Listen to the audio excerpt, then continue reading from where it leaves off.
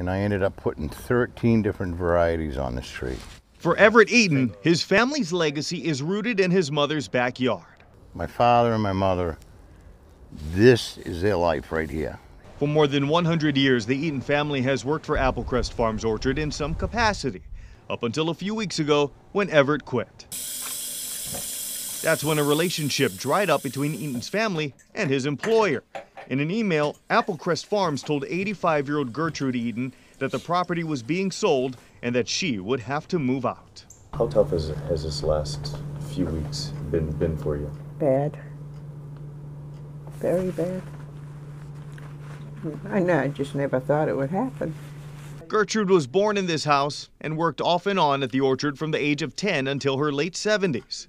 I think I earned my stay here after all the work that I have done there. The notice came from orchard owner Peter Wagner.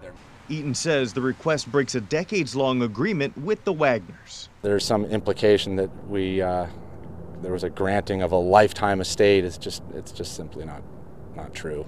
Todd Wagner says the decision to sell the 2-acre property wasn't easy, but the farm needs the revenue. He claims his family offered up various options, including the ability for the Eatons to buy the land or for Gertrude to live rent-free in an apartment owned by the farm.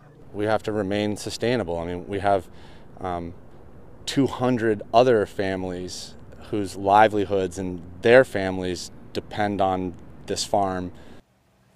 And Applecrest Farm Orchards say they are still hopeful that both sides will reach a beneficial conclusion. It insists the options offered up to the Eatons remains on the table.